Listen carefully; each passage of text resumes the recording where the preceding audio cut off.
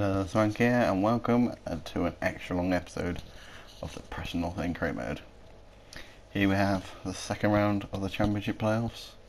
Lose this game, all our hard work in this season has gone to pot. In the other game, it's 1-0 Newcastle's favour, and in our game we are currently 2-1 down.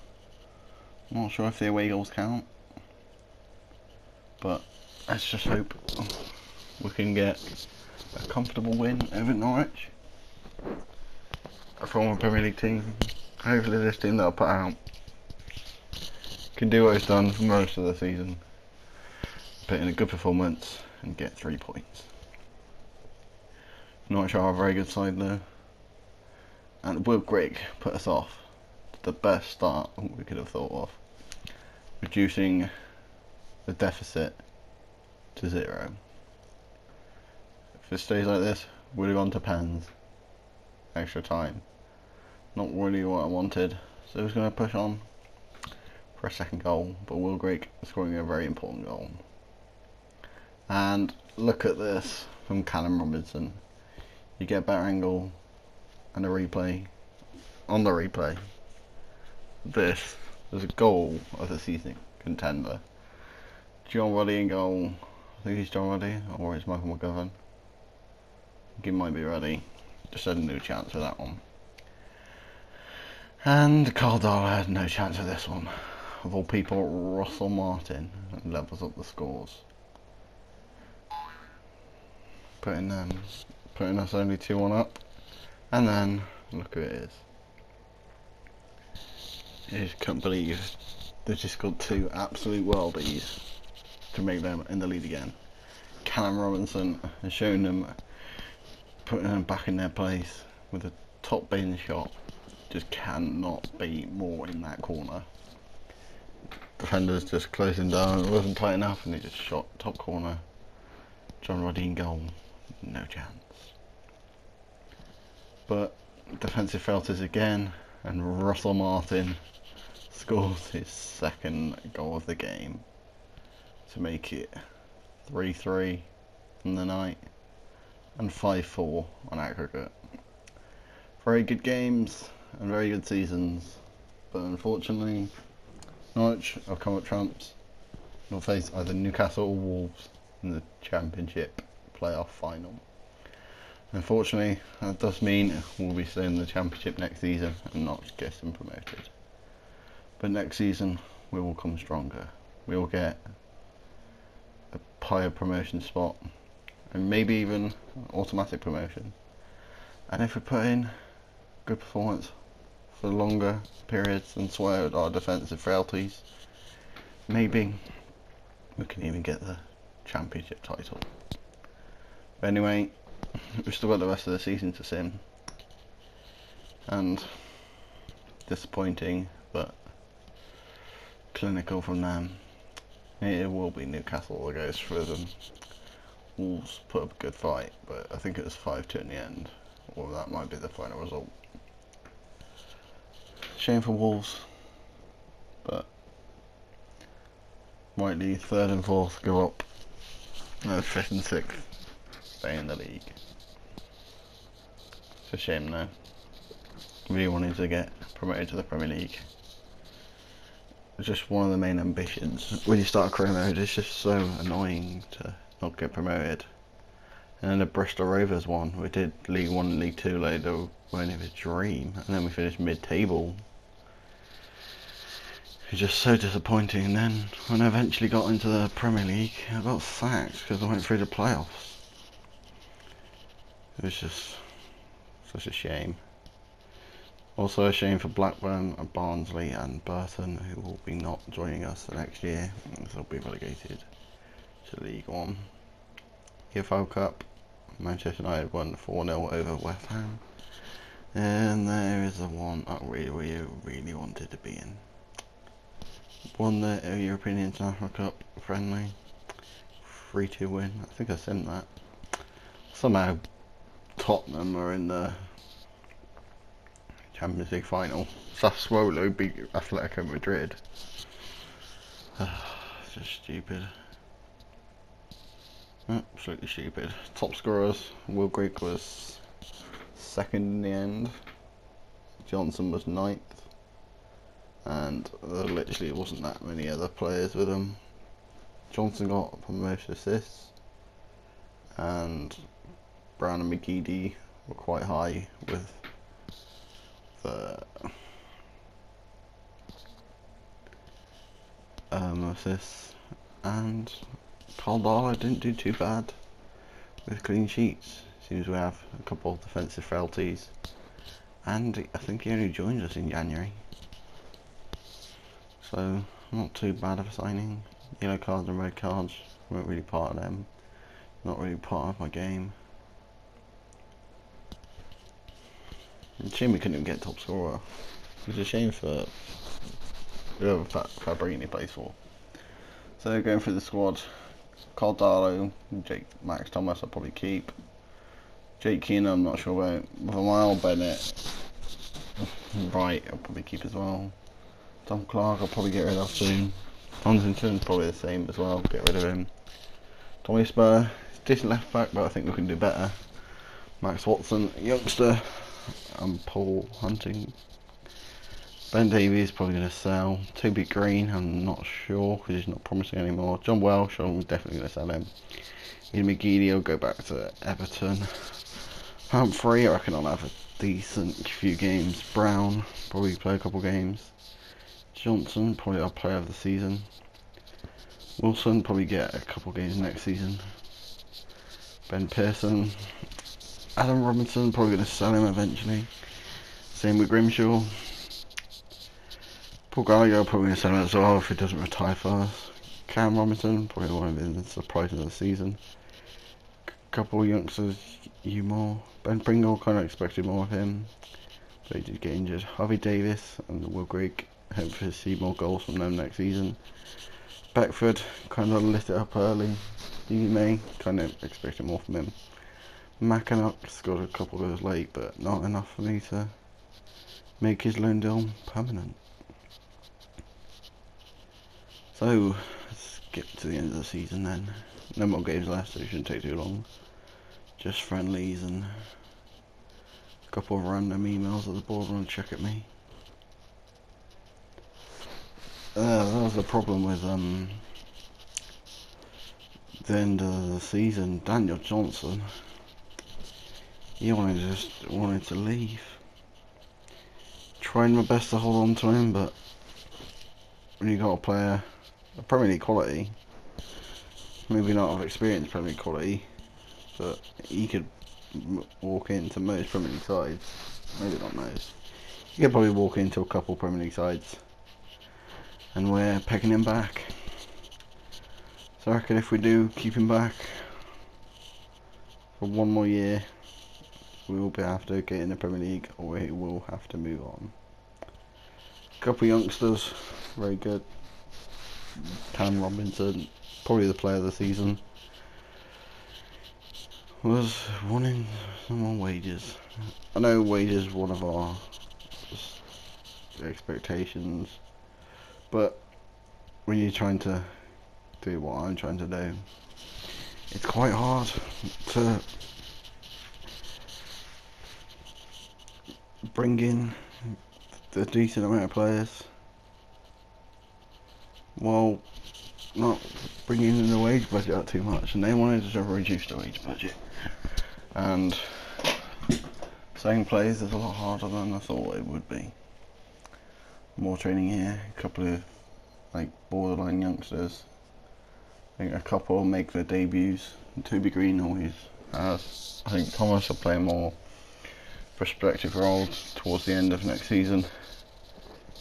Maybe he'll overtake Darlow in ratings. I like Darlow though. Does make a couple questionable decisions, and Thomas being so young, you might need to sit on the bench for a couple more games. Maybe get him a bit high rated and get him more match experience. After all, match experience is what makes a player become so good. More training again.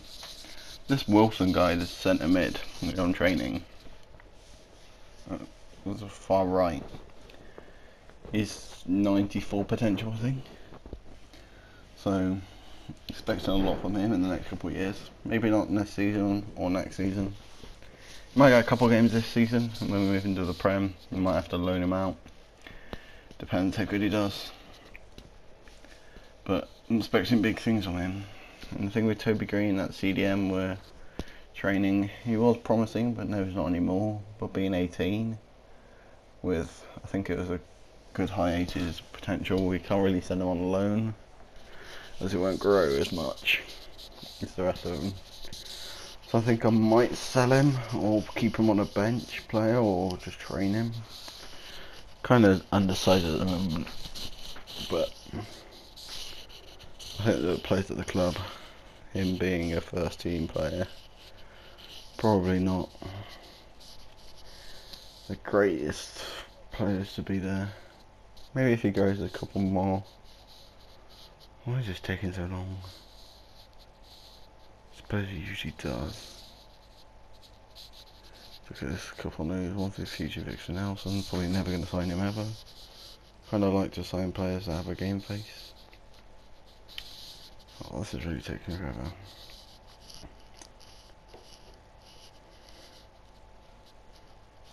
Is it nearly done yet? Hey, loan expired. I was imagining that would be McGeady. End of season review. I didn't achieve all rejection, believe overall it's satisfactory performance and projects us to do even better next year. So I reckon we're the best man for the job. So I've quickened up this a bit, just to make sure we're not sitting there for ages. This video's already quite long. Probably could have cut out that last bit. But suppose when you're going to make a video this long, you're going to make a couple errors. And I suppose no is perfect. Let's get into the next season. I think it's quite good, soundtrack. So then, back into training. Starting him off again, Max Thomas. Give him hard one-on-one goalkeeping, most beneficial I feel. Left back, Max Watson, I give him some one-on-two defending. For a left back, he hasn't got the best defending stats. Centre backs, I was thinking on doing one of these, but if he's not in the first team, not even in the squad, it's not the best. Wilson, we're going to train him quite a lot. 5'10", centre midfielder, promising player, so it wouldn't be too bad. And I think it was Harvey Davis, yeah. So I really want him to be, when Will Green retires, I want him to already be in the firing line battling. He's not too far off his overall, I'm sure, with a good couple of training. Maybe his finishing could do as well. I think I played him at Cam for a couple games, maybe in sim games. Maybe put him on the bench and maybe up front. And this is our chance of shortlist. You can pause if you want to have a deeper look. A lot of Premier League players on that list. 3.4 million and a 30k wage budget. In the Premier League, that would be easy 15 million. That, I doubt it would be more than 3.5 million. It's just absolutely stupid. What can you sign with 3.5 million? Suppose you're gonna have to make the most of it though.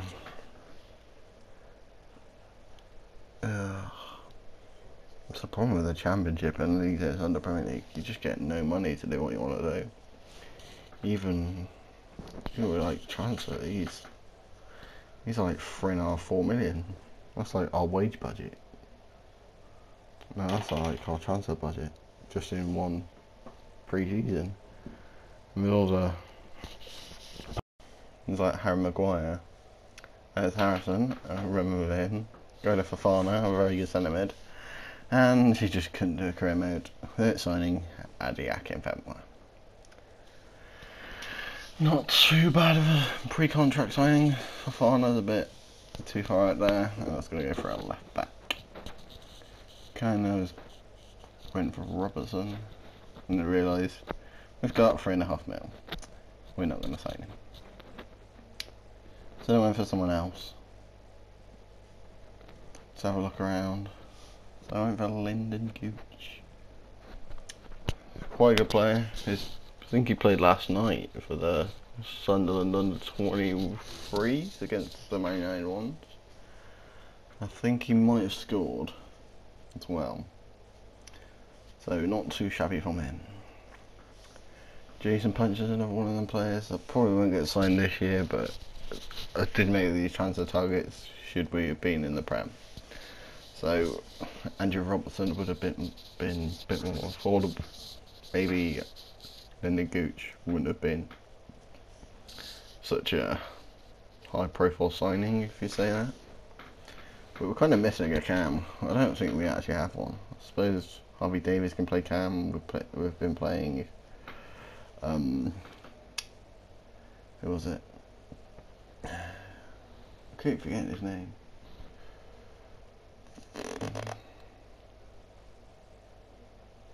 Daniel Johnson, that's it. We're playing him cam. But he's looking for the move. Listed up some players for loan. Do more for loan.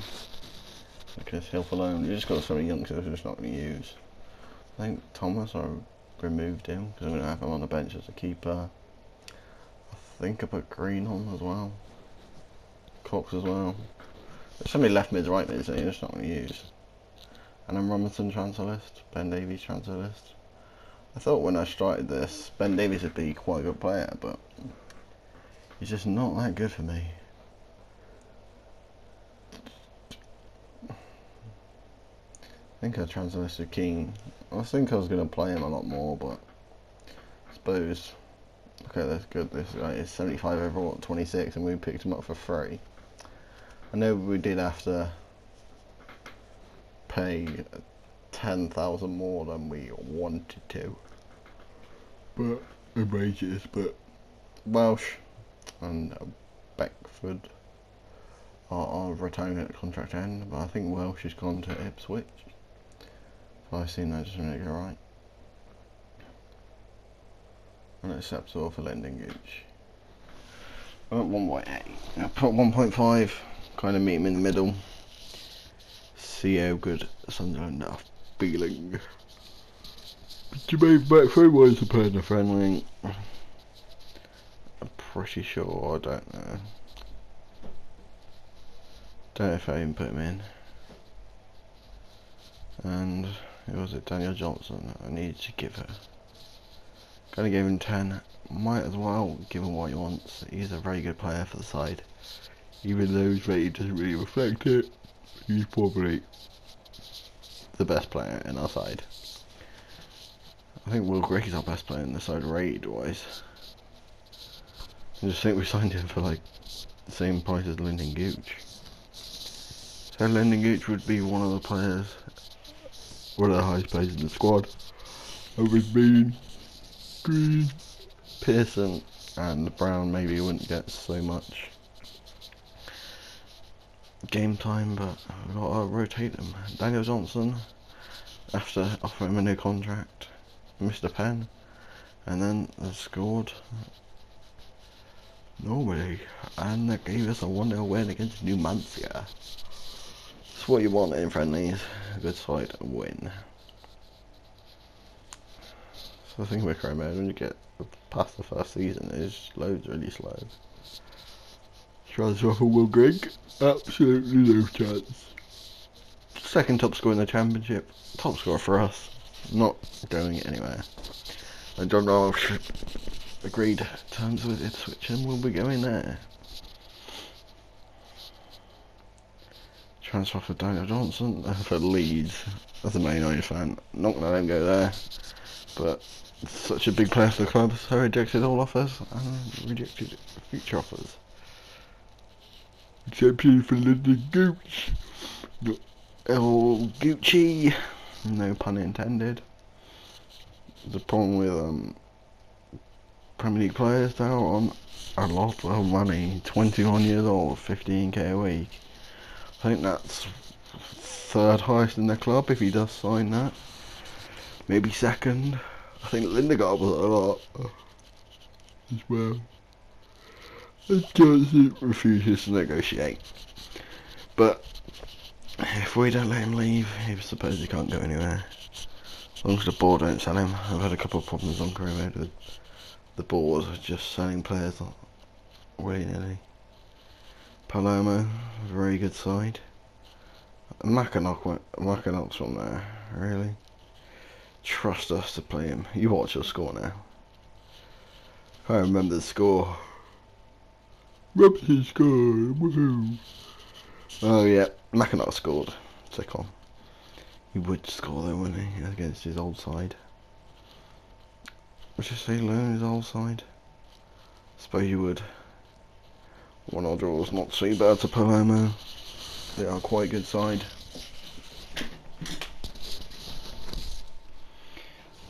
Training more. Do love a little bit of training. That's what you need to turn these decent youngsters into very good players. Just saying that my whole training list is regen players. Beckford wants some more game time, but unfortunately, mate, you haven't got the stamina to be first team player. I suppose he could play in front of Harvey Davis or alongside him in the second team, but as you know from last year, I'm going to play a handful of games. Lyndon Gooch, our first signing of this second season, should be a very good player. I've been doing a Sunderland career and he's been very good for us. Another one of these players I wanted is a right wing to replace who was it? Ian McGeady from last year.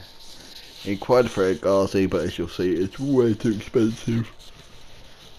But I was going to go after Antonio anyway. But another one of these players I've been looking at. Oh, I'll decide to go in the Championship first. See who's dropped down. I think it's Hull Burnley and someone else. So it's in the Premier League. Yeah, Newcastle did win that game against Wolves in the final. Good for them. Look at Brady. Joe Campbell as well. Because I did look at Ainsley, Maitland-Niles and Jesse Lingard. I did look at Matt Ricci as well. I was going to sign him. But in the end, I did find someone. Duncan Watmore. I just think about Wilfred Zaha for a little bit and then I realised I've got like 2 million transfer budget. I'm not going to sign Zaha. Look at the right wings as well. Not really anyone to note down. Looks around a bit, but League One, not really anyone there. It will be in my price range, affordable, and improvements my side. Of course, I want to make it young as well. Still looked around, this time Bundesliga. So it's Gnabry, maybe. Didn't really see anyone that floats my boat. Kind of don't know how these players. It's what Arsenal he used to be a CDM. And he was a right mid, probably a very attacking right mid to be honest. That's the thing, centre backs, right backs seem to be very attacking nowadays. I think of Paddy McNair, he was So back right back. I think like wants to be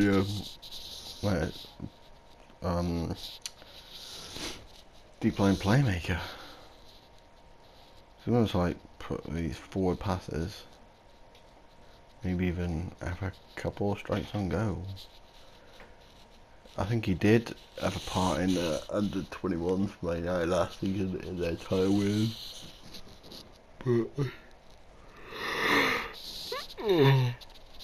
sure about the yawning. It's quite late nowadays. So not nowadays, like 2016 is like the late for everyone. Suppose I just need to plan ahead in videos, to be honest. Semi-final against Darmstadt next for the friendlies. Hugh Moore, one of the youngsters, probably one of our best youngster leopards, going online to Shrewsbury. I think they're in League 1. Might be in League 2 nowadays. I just need to stop saying nowadays. Might got relegated, might got promoted, might even be in the Championship, to be honest, but I don't really think they have the side. No disrespect to them, but they got into a tough league and I don't think they've got quite enough. And speaking of quite enough, we lost 4-3 on pens. Second one. We kind of don't really want to go out in the pre-season, but I suppose we need to get more money, but with this 2.2 million, maybe get 4 million like that. So like another player, so kind of wanted to go, suppose, but it's not the end of the world if you don't. Michael Keane, 6 million from Stoke accepted. We just can't battle against these Premier League clubs. Look at that. Real Madrid side, Javi Martinez for 26 million. I think I haven't spent 26 million in. I think in the Bristol Rovers one, I think I spent 29. I think my record transfer was 2 million, I think. And we've almost broken that already in here. So players when he just got promoted, and we did base a lot off of youth, and we did sign Andres Pereira first season, and it was an absolute bargain. And just a good player. Might even sign on here eventually. Couple more players looking at eventually winning. And put transfer bid. I was gonna put in. They put in for one for Matchday, but just under 5 million. I'm not really gonna get him. We probably would have got him. Well, there might have been a slight chance we got him, but Duncan Watmore, he's not a bad player. Probably could grow to be a little bit better than Matt Ritchie. But Duncan Watmore's still a very good player. And just look at that, like Joe Campbell, we're just not going to sign him, to be honest. 11 million. And I'm just going to have to remove a couple of these players. I'm not going to sign them this season. Maybe leave Matt Ritchie on there. Big fan of Robbie Brady. Ghazi, maybe not. Dwight Gale, if we get the Premier League, sign Dwight Gale. Officially survivor for us. We're Greek. Dwight Gale, Gooch, and Daniel Johnson. Just imagine that. Imagine we could get some decent wingers as well. Cam Robinson, and then maybe even Mikel Antonio on the right. Just imagine how good that would be. Suppose if we want to get them Premier League players, we're going to have to get into their league. Unfortunately, we've got a long season ahead of us and a lot of games. So winning every single one of them will be at the top of our priority. Let's hope we can get maybe even some silverware from the division. Automatic promotion is a key, and nothing less than a promotion spot will be acceptable for the end of the season. Not too long now until the first game. Transfer offer for Paul Gallagher. I don't want to sell these players, but I don't want to be ripped off by them. So I still want a decent amount of money for them. Our face value I did offer his value, but to be honest, I wouldn't pay that close to $1 million for a player class of Gallagher. Duncan Watmore, on the other hand, offered him exactly what he wanted. That's the problem with all these Premier players. We've just signed two, I think it's 19 and 20-year-olds, and we just spent 40k on wages. And I think the rest of our squad comes up to about 60. So, no, it's probably not 60, it's about 80. So, we've probably spent like half of our wage budget on Paul Gallagher, 800k. Just accept that. Not gonna play him, not gonna use him. I wouldn't pay 100k for him. So Birmingham can have him with chalk and cheese. And then on the day of the first game of the season, Duncan Watmore decline. Give him a new contract, and hopefully he'll accept this one. Crucial first team player this time, and a couple of youngsters accept. But that's the end of the episode. Thanks for watching, and I'll see you guys in a bit.